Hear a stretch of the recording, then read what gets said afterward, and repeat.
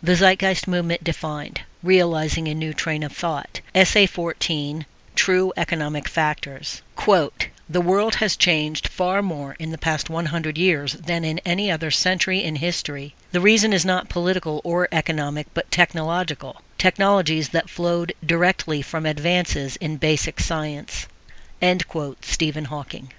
Overview. In Greek, economy means the management of a household. The defining qualitative attribute of an economy is its level of efficiency, as opposed to the practice of market efficiency common today. This form of efficiency relates to physical systems, not the interworkings of money, the market, and other arguably cultural contrivances. In this process of physical evaluation, we inevitably end up with a set of interrelated components appropriately called economic factors. Again, these components, unlike the vast financial theories in play in the modern world today, have nothing to do with the act of commerce or the like. Rather, they factor in the actual technical processes, hence trends, potentials, and measurement requirements needed for optimized system organization of industrial extraction, production, distribution, design, recycling protocols, and the like. However, for the sake of comprehension, even though this manner of economic thought is a vast departure from the traditional monetary-based economic theories we endure today, this essay will still frame these resource-based economic components in the context of traditional microeconomic and macroeconomic categorical distinctions as would be found in common textbooks with respect to monetary economics. The macroeconomic components have to do with the largest possible physical system degree associations we can comprehend. The microeconomic components relate to specific industries or sectors usually associated with singular good production, regional distribution, and regenerative specifics. This will be expanded upon more so later in this essay. By system extension, macroeconomic components naturally govern the logic related to the microeconomic components as well. For example, the macroeconomic attribute of global resource management has a universal bearing on the proper unfolding of microeconomic operations, such as product design, efficiency, which invariably use such global resources. However, before these component factors are addressed, a further discussion of systems is in order, along with a declaration of what our societal goals actually are. General systems theory. General systems theory is an idea likely made most famous by biologist Ludwig von Bartholomew. He stated, quote, "There exist models, principles, and laws that apply to generalized systems or their subclasses, irrespective of their particular kind. The nature of their component elements and the relationships or forces between them. It seems legitimate to ask for a theory, not of systems of a more or less special kind, but of universal principles applying to systems in general." End quote. While systems theorists throughout the years have put a great deal of intellectual complexity and elaboration forward, the basic recognition is rather simple and intuitively easy to grasp. The human body, for example, is composed of various system interconnections which not only natively regulate specific processes for a given purpose, such as the heart and its role in blood circulation. These systems always have smaller and larger degree relationships as well. In the case of the heart, the blood it circulates has its own set of defined chemical properties and system behaviors, smaller degree system relationships, while the heart itself is also a component part of the total human organ array, larger degree system relationship, and hence connects with, for example, the lungs, which assist in oxygen distribution throughout the bloodstream. Extending this example to larger degree relationships, this human system is connected to an ecological system, which invariably has a direct correlation to human health. For instance, poor industrial methods existing within this ecological system can introduce, for example, pollution into the air, causing conditions that might set the stage for lung problems or other detriments to human health. Of course, system relationships to human health are not only physical in the traditional sense of the term, they are also psychologically and sociologically causal. Science has come to better understand how human learning and behavioral propensities are generated through both genetic and environmental influences, invariably engaging a larger systems context. For example, as noted in prior essays, addiction problems, such as with drugs or alcohol, can often be found linked to early life stresses and emotional loss. In truth, the very basis for understanding public health is of a systems recognition, without exception. Now, binding all systems are what could be termed generalized governing principles. In scientific terms, a generalized principle or theory is a foundational characteristic or assumption that governs an entire system. A notable ongoing quest of modern science has been the search for universally governing principles that apply to all known systems in the universe, as gestured in the prior quotation by Ludwig von Bartholomew. While a great deal of theoretical debate exists with respect to the complex behavior of certain systems, finding clashes of perspective between, for example, classical mechanics and quantum mechanics, the understandings relevant to efficient economic organization, a system design intended to optimize human well-being and long-term ecological/social sustainability, need not get lost in such abstraction. Thus, the economic relationships presented in this essay are fairly obvious and easy to validate. However, let it be stated that when the system's worldview is truly understood in its profound ramifications of immutable interconnectedness, and hence interdependence/co-responsibility of literally everything in the known universe, traditional cultural notions based on human or social division, such as religious loyalty, race loyalty, class, nation-states, patriotism, and other manifestations born from a world arguably ignorant of this reality in the past, can create nothing but confusion, maladjustment, and conflict in the long term. Realizing and striving to think in the context of interconnected systems is critical for intellectual development, hence creating an educational imperative for people to also learn more as generalists as opposed to rigid specialists, which is the current pattern due to the structure of our traditional labor roles. Sadly,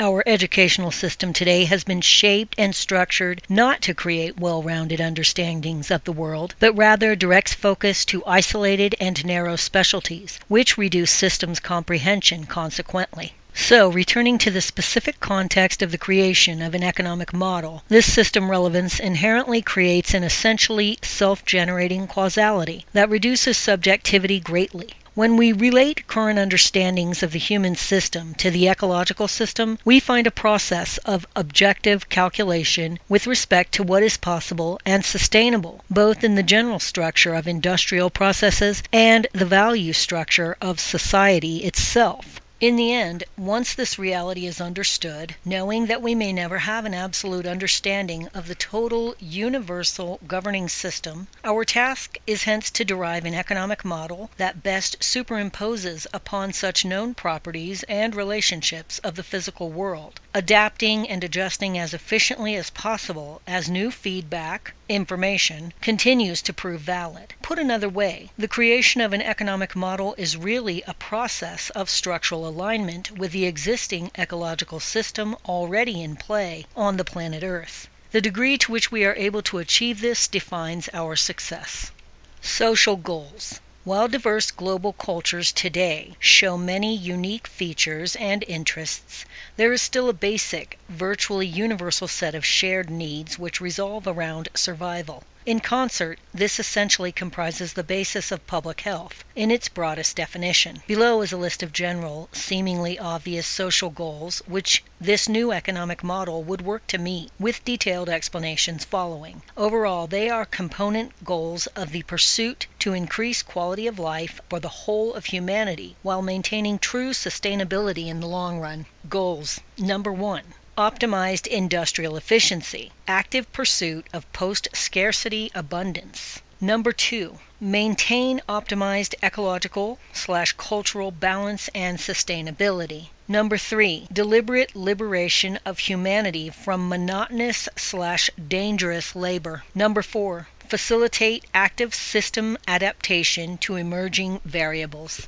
Number 1. Optimized industrial efficiency, active pursuit of post-scarcity abundance. Unlike the current structural economic mandate to preserve inefficiency for the sake of monetary circulation, economic growth, and power preservation, this goal seeks to optimize both technically and structurally all industrial processes to work towards and create what could be gesturally termed a post-scarcity abundance. In short, a post-scarcity abundance is an idealized state that eliminates scarcity of a given resource or process, usually by means of optimized efficiency regarding production design and strategic use. Needless to say, the idea of achieving universal post-scarcity, meaning an abundant amount of everything for everyone, is rightfully an impossibility, even in the most optimistic views. Therefore, this term, as used here, really highlights a point of focus. Common examples of current post-scarcity realities, which will be addressed at length in a later essay, include the statistically proven ability to generate an abundance of nutrition for the world's population, an abundance of energy for responsible human use, an abundance of domiciles to shelter at a high level of quality every family on Earth, along with an abundance of goods, both needs-based, i.e. tools, and reasonable, want-based, luxury specialty items to facilitate an ever-easing and improving quality of life unknown by likely 99% of humanity today. These and many other possibilities have been proven as statistical realities for the Earth's current population and beyond, accomplished through what R. Buckminster Fuller gesturally called the, quote, design science revolution, end quote, or the redesign of our social infrastructure to enable this new and profound efficiency. Needless to say, this societal redesign suggests a radical departure from current social norms and established traditions, including the very nature of our socioeconomic/governmental structure itself. The complex subject of transition will be discussed in a later essay. Number 2, maintain optimized ecological balance and sustainability. Maintaining environmental sustainability is of obvious importance given the human species has no independence from its habitat and is strictly supported by it. In fact, evolution itself reveals that we are actually generated from the habitat, further expressing the deeply symbiotic/synergistic connection. Any negative disturbance of these interconnected ecological systems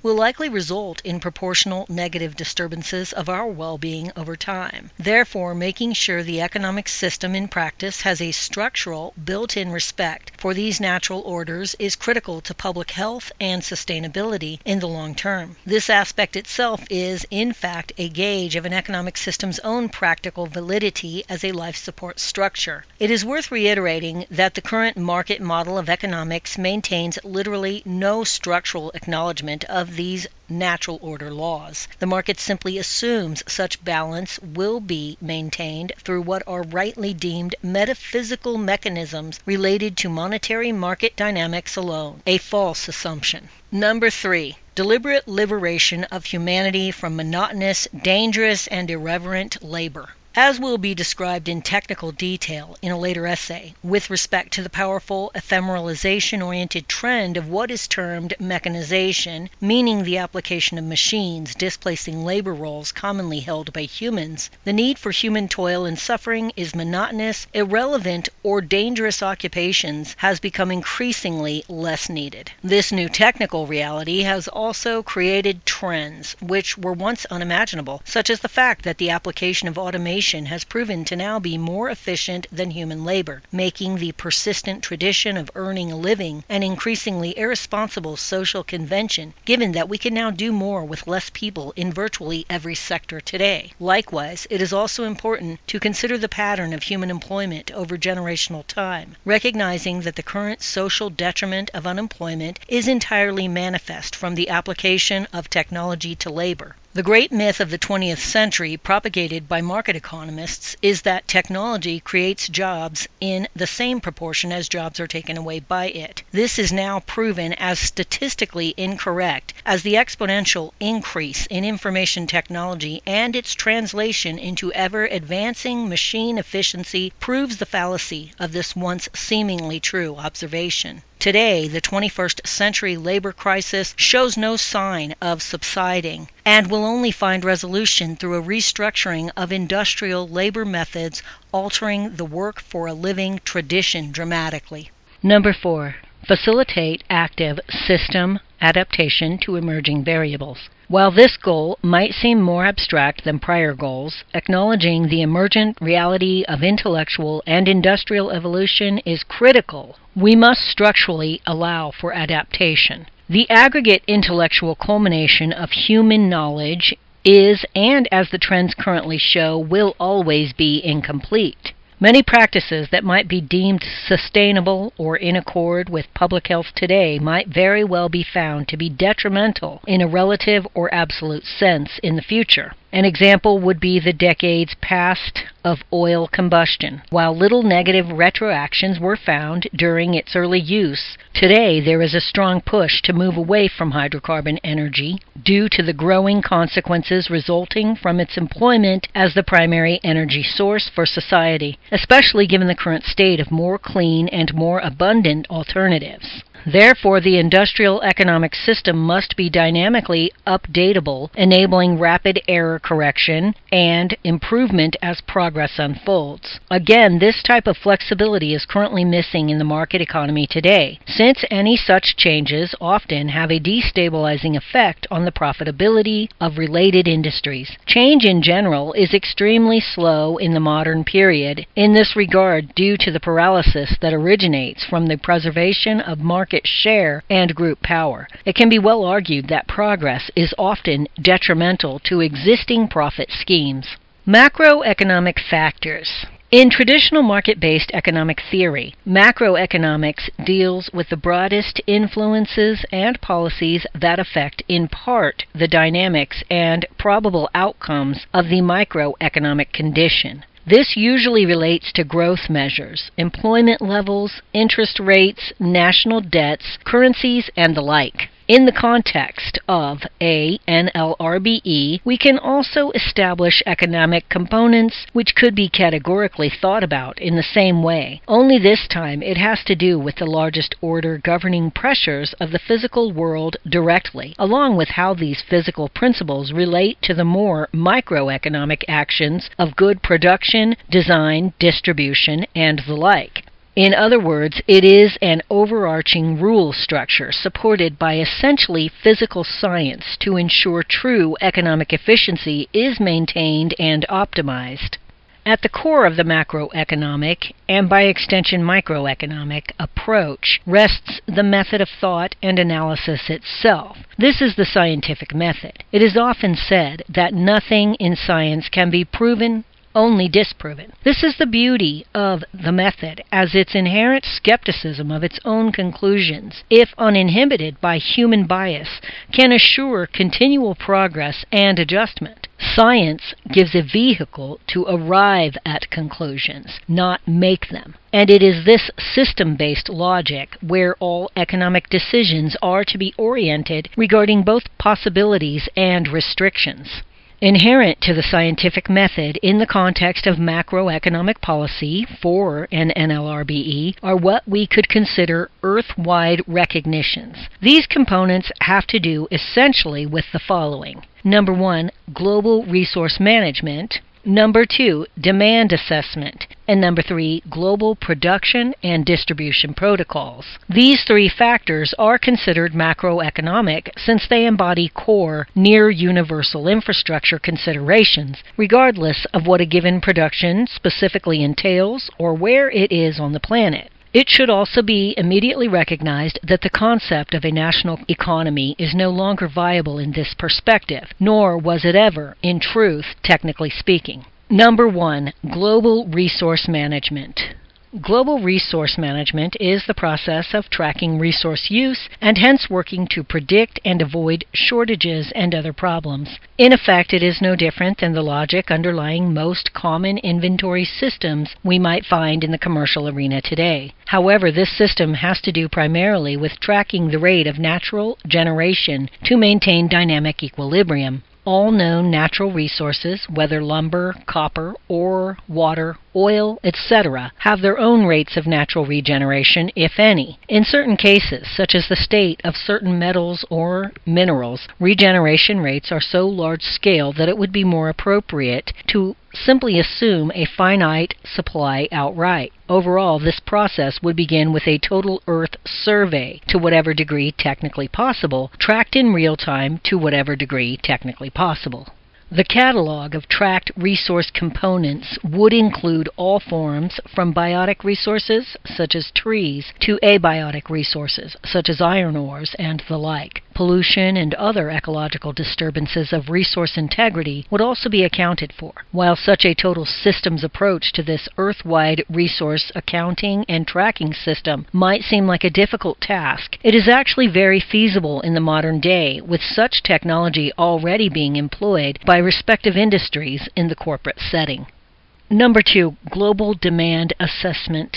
Global demand assessment is the process of realizing the demands of the human population. In short, this process would be broken up into a series of regional surveys coupled with the release of publications that inform the public as to new designs possible in consumer or industrial production. Whereas from the current cultural practice, which consists of public advertising by profit-seeking corporations, often impose status/vanity-oriented values on the population in many respects, rather than serving to assist them with existing needs, the process of engagement in an NLRBE deals explicitly with creating awareness of new technical possibilities as they emerge, while also allowing public consensus to decide what is of interest to produce and what isn't. This could be termed the market of an NLRBE. In many ways, it can also be considered the mechanism of societal governance itself, since this type of social interaction towards decision-making does not have to be restricted to mere good design and production. After all, at the core of any society are really the technical mechanisms that enable order, well-being, and quality of life. We often forget what the purpose of a government really is in the modern day. At its core, it is a means to assist economic organization to improve life, ease stress, and create safety. The problem is that government today has necessarily turned into a system of essentially organized corruption and mafia-type protectionism rather than a facilitator of life support. In this new approach, a purely technical/interactive system is established, which works in gesture similar to how the notion of direct democracy has been proposed to work in the modern day, where decision-making processes involve group participation in a direct way, goal by goal. With the exponential increase in computer-based calculation power, this type of aggregate societal thinking is now possible. The details of this interactive system, along with an expansion of an integral concept termed as automated design, or the calculation of utility-based systems, in this context the system being a good in question, will be addressed in a following essay. However, let it be stated that all designs have a built-in logic towards what works, what is sustainable, and what reduces negative retractions or problems. It is this new technical referential benchmark that guides the process of industrial design. Now, a final note worth mentioning in passing is that in the current market economy, the demand assessment process is orchestrated in a deeply haphazard manner via what is traditionally termed the price mechanism. Many in traditional economic schools have even argued that the dynamic variability of human interests makes it technically impossible to calculate such demand without the price mechanism. While this may have been somewhat true in the early 20th century when these claims were made, the age of advanced computer calculation, coupled with modern sensing and tracking technology, has removed this barrier of complexity. Number 3, A, global production, and B, distribution protocols. Global production and distribution protocols address the reasoning by which the overall industrial system is to be laid out in the context of Earth surface infrastructure. This simple notion has to do with where these facilities are located and why. A basic economic factor to consider here is what we will call the proximity strategy. In the current system, the property orientation forces facilities for production and distribution to be scattered and rather random in placement. The advent of globalization and the constant search for cost efficiency by corporations via cheap labor and resources creates enormous inefficiency and waste, not to mention a basis for inhumane labor exploitation and other problems. In an NLRBE, the organization of global industrial processes are based on optimizing efficiency at all times, creating a network of facilities logically based around factors related to the purpose of those facilities. This is actually simple to consider since the variables related can be quantified in importance fairly easily. Since the shortest distance between 2 points is a straight line, coupled with the modern technical capacity to produce many goods without the need for regional conditions, for example, advanced enclosed food production systems, a core concern to reduce energy and waste is to localize as much as possible. 3A. Global Production Protocols. The best way to express this is to provide a specific example by which variations can find a common context. We will use the example of the textile industry, specifically the manufacturing of clothing. Today, 98% of the clothing Americans wear is imported, mostly from China. Most clothes are still made from cotton today. Where does China like to get a great deal of its cotton? The United States. So, today the United States produces a core raw commodity for the textile industry, ships to China to make the clothes, only to have it shipped back to the U.S. when done. We could use our imagination with respect to the millions of barrels of oil alone wasted over time on this movement of materials, when such harvesting and production could be localized very easily. Again, this is a product of the market economy's internal economic mechanisms that have no regard for true earthly economic relationships, which require physical efficiency and waste reduction, not financial efficiency and a reduction of monetary costs. This is a clear disconnect. Number 3B, Global Distribution Protocols. The same basic logic applies to post-production distribution. Once goods are created, they are to be demand and proximity. Once established per regional needs, distribution has 3 basic components. 3B1, Facility Location. 3B2, Method of Access. 3B3, Tracking/feedback. 3B1, Facility location. Facility location is based on logical proximity of a population concentration.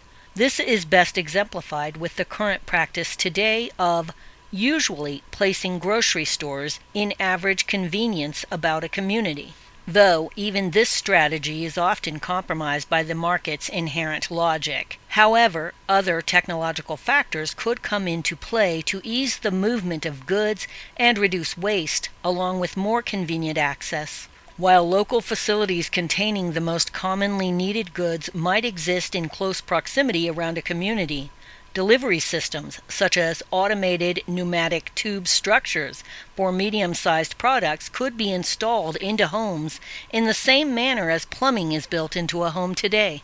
Other variations could include systems of access based on specific regional needs, such as the case with recreational activities. Access facilities can be placed on location for various interests, such as sports resources, supplying needed equipment at the time and place of use. 3B2, Method of Access. Method of access is best described as a shared library system. This isn't to imply that all items retrieved must be returned to these access facilities, but to show that they can be for convenience. It is certainly a welcome practice, since this process of sharing is a powerful enabler of both preservation efficiency and public access efficiency.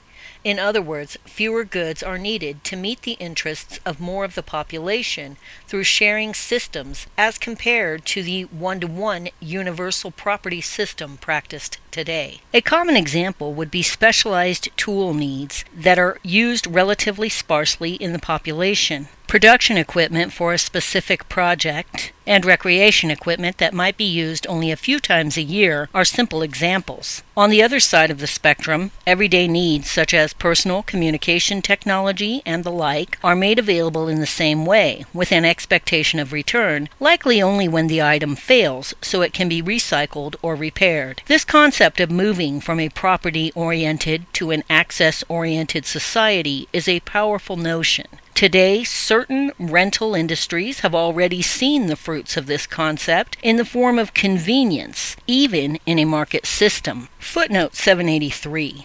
Bike and car sharing systems are common examples. The Zip Car is a company that provides localized access to car rentals in a regional context based on need. Likewise, Europe has seen a rise in on-location street bike rentals as well, with various docking/access stations strategically located around a city. Again, comparing to the current model, these facilities exist like stores do today, with regional demand dynamically calculated to ensure supply abundance and avoid shortages and overruns. The difference is that nothing is sold, and the ethos is of a strategically efficient interactive system of sharing, with, again, returns occurring also when product life expires or when the good is no longer needed. As an aside, there is a common reaction to this idea that problems such as hoarding or some kind of abuse would ensue. This assumption is basically superimposing current monetary market consequences on the new model, erroneously. People in the scarcity-driven world today hoard and protect impulsively when they have something to fear or wish to exploit goods for their market value. In the NLRBE, there is no resale value in the system since there is no money. Therefore, the idea of hoarding anything would be an inconvenience rather than an advantage. 3B3.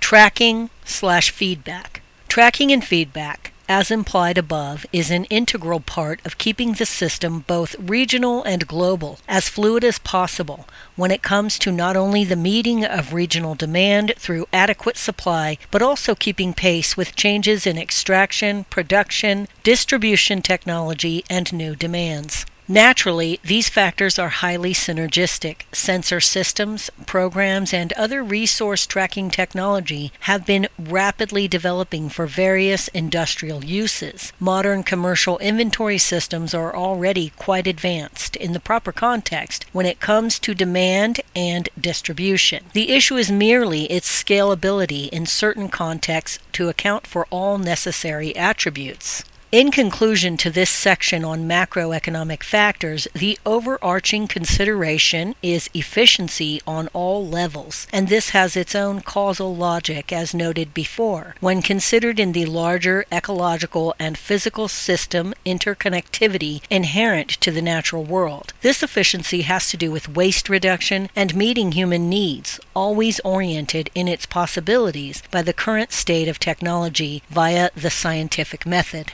Microeconomic factors. Given these so-called macroeconomic concepts, it is important to restate that the underlying principles regarding optimum efficiency, productivity, and sustainability are the same throughout the whole model from top to bottom. This is again the train of thought coming from the scientific method, calculated within the near empirical framework of natural law logic itself.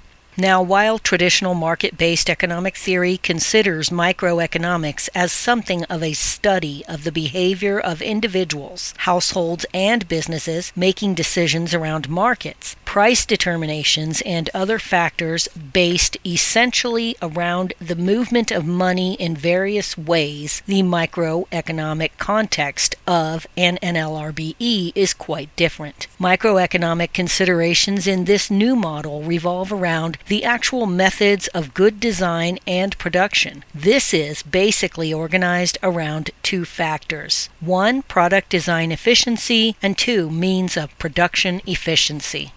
Number 1, product design efficiency.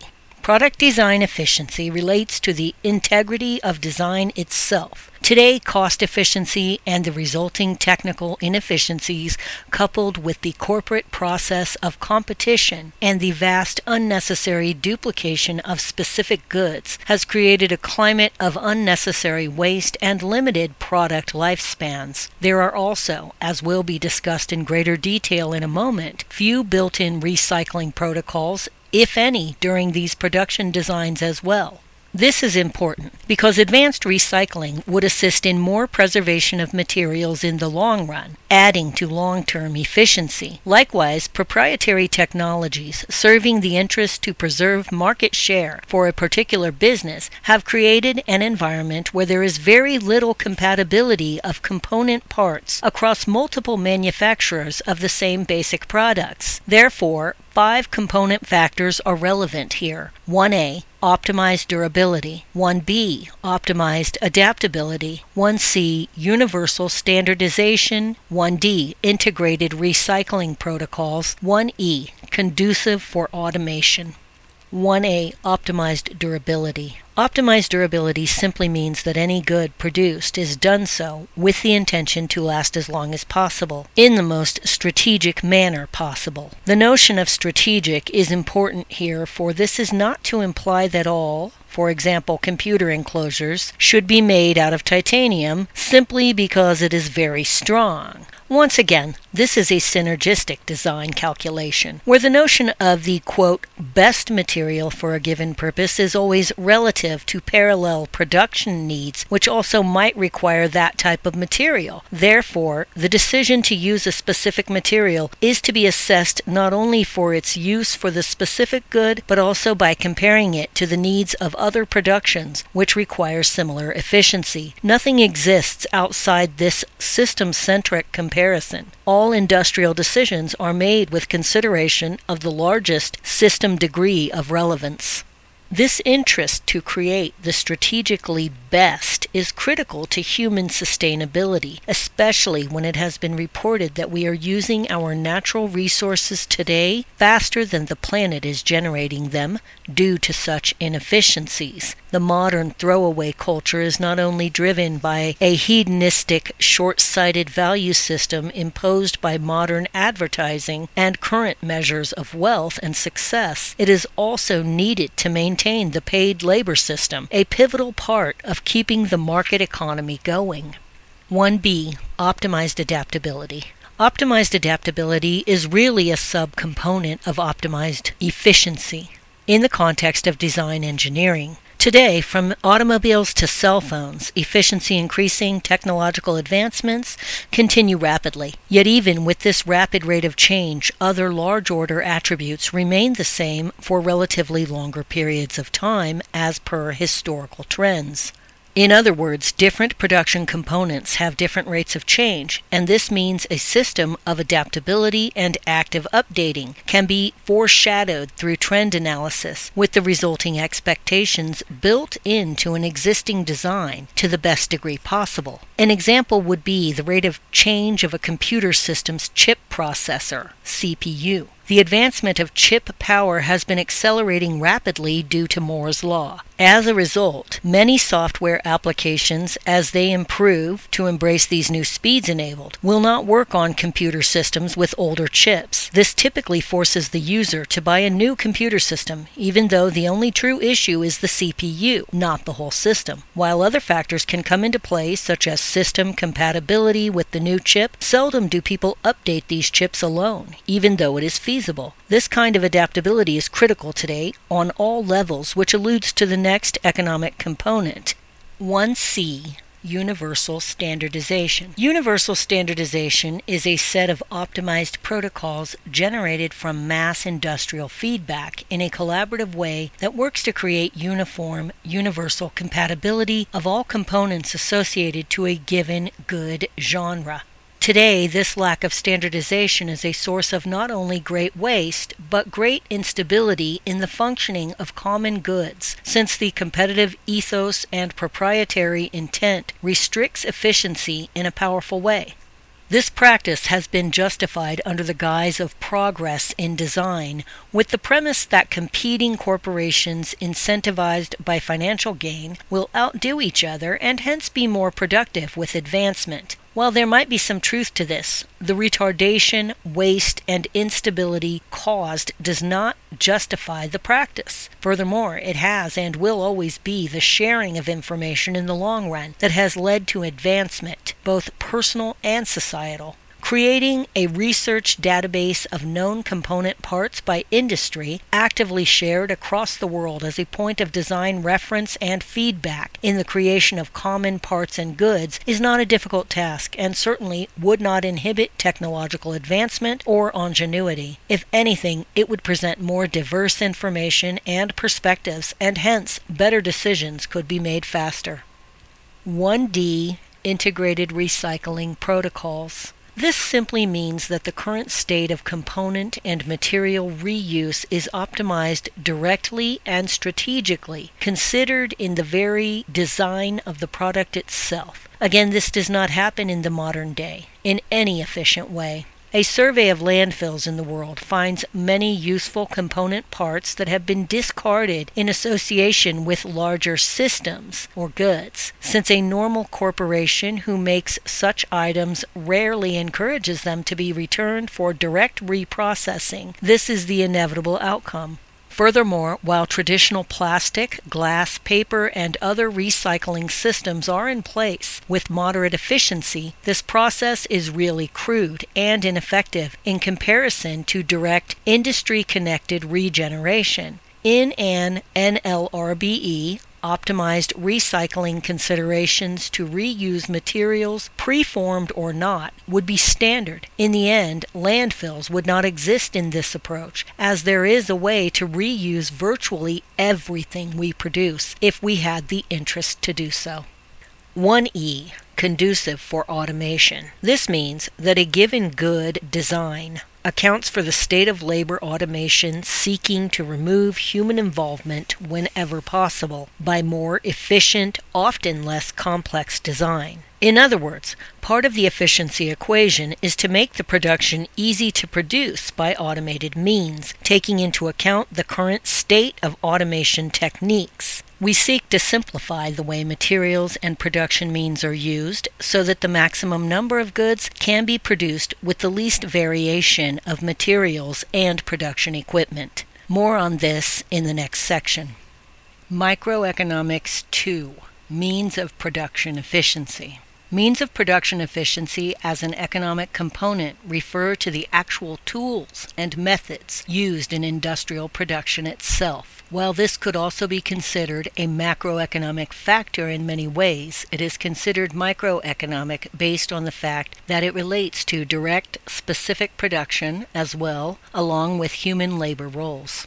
The means of production of anything is directly related to the state of technology from the Neolithic Revolution with the advent of stone tools to the birth of cybernation today and thinking machines that can assess, execute, and problem solve. The core foundation of all labor has been an engagement with available assisting technological tools. The trend has been an easing of labor overall, with a general reduction of the human workforce in each sector as related to capacity. 200 years ago, the agricultural industry employed most of the people in the United States. Today, only a very small fraction is working in agriculture due to machine application and automation. This phenomenon and trend of mechanization is important because today it is challenging the very basis of the labor for income system, along with foreshadowing productivity moving towards a point of what could be termed post-scarcity. Today, we are more productive with less people in any given sector relative to time and capacity due to the application of machine technology. In many ways, this reality marks one of the most significant shifts in our social evolution, challenging the very fabric of our current social system, revealing immense possibilities for the future as far as the creation of a strategic abundance. So, in an NLRBE, this ability is maximized, reducing the human workforce as we know it by a liberal application and expansion of automation, increasing productivity vastly. Human labor involvement, while still necessary even in more advanced phases, is reduced to broad oversight of these automated systems as they are established. Factories are also no longer bound by traditional restrictions due to an 8-hour-long, 5-day-a-week schedule, since there is no reason, given the massive reduction of human contribution possible. These systems could now function 24 hours a day, 7 days a week if needed. As an aside, the question is often posed: how many people are needed to oversee fluid operations and handle problem resolution? This kind of question can be answered by assessing current statistical trends, averaging them, and then extrapolating them forward. However, there is a common confusion between work in the sense of drudgery, by which the monetary incentive is a common reward, and the work which all humans, due to pure creative interest and contributive intent, perform as well. A deep value shift assumed by TZM is that progress in the classic distinction of work will morph into a type of social contribution that is actually of enjoyment and interest to people. Today, all across the world, the human interest to explore, create, and improve exists regardless of the monetary imposition. However, due to the constant pressure for income in the current model, nearly all such acts assume the needed context of a pursuit of money for survival. It could be argued that this has polluted the more natural human incentive system to explore, learn, and create without such a pressure. That noted, the notion of work then in the context of overseeing operations, repairing systems, and other maintenance would likely not be reduced to the type of drudgery we so often considered the work reality in the modern day. Rather, the act is respected as a form of personal contribution for personal and social gain, since every act engaged in this type of system has a direct personal benefit to the people working to keep it operating smoothly. Again, this incentive is almost non-existent in the current mode, since the capitalist system is designed for all the core profit benefits to go to the owners of the businesses, with the fruits of production often never relating to the worker in a direct sense, absent mere wage rewards.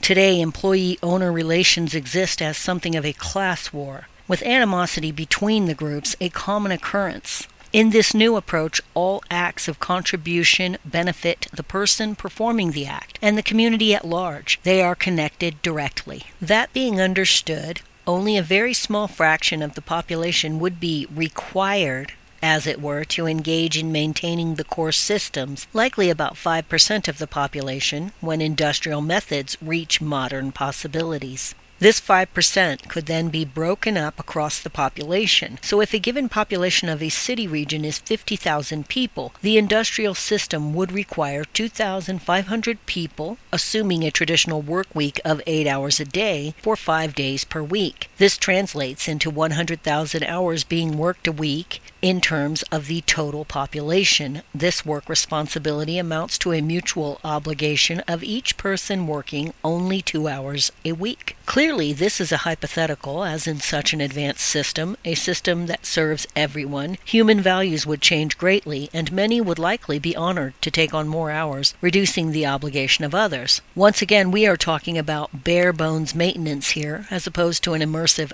job, as is currently understood and required. In reality, a free society of this nature could create an eruption of creative advancement and progress never before seen, with people working to contribute in vast, robust ways. Why? Because again, such individuals would also be helping themselves directly in the process. Any invention or breakthrough in efficiency serves the entire community in this model. Self-interest becomes social interest. So, to conclude this point, this new means of production is about focusing core labor on true technical productivity that has a direct social/personal return, with the most liberal focus on automation and such efficiency increasing technology and automation as much as possible. Conclusion. As with anything of this brevity, we have an inevitable incompleteness. Other factors, both macro and micro, could be expressed in further detail. However, if one follows this basic train of thought, a train of thought governed by scientific logic to ensure optimized physical efficiency and sustainability, these other parameters inevitably make themselves known. In short, the outcome of this NLRBE system requires the same type of respectful engagement as with any other natural system. Just as our understanding of the forest and its regeneration and biodiversity has led a basic philosophy to engage this ecosystem with respect to its vulnerabilities to ensure its long-term integrity, the same logic applies to the NLRBE as a whole. This social model is an attempt to mirror the natural world in the most direct way possible and could be considered a natural system just like anything else we find in nature, such as an ecosystem. Would it ever be perfect? No, but the logical foundation is there for constant improvement far beyond the state of affairs today. The following summary tree, as a general outline for this essay, has been generated for review. NLRBE, an economic model overview. System/social goals.